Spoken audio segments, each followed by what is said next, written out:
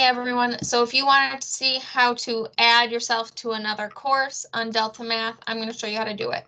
So I've already logged in as one of my students right now, so you can see he has assignments for my class. But if I wanted to be added to another class for like Math AIS or a class with Miss Figueroa or Mr. Jordan, here's how I can do it.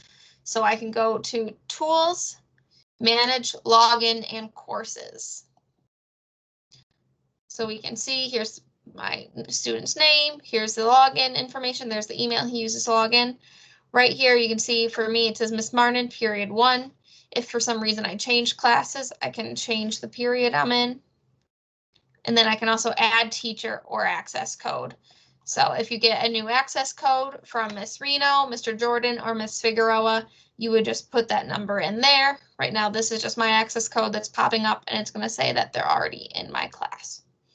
So that's really it. Once you type it in, you can hit confirm or enter, and then you'll be logged into both classes.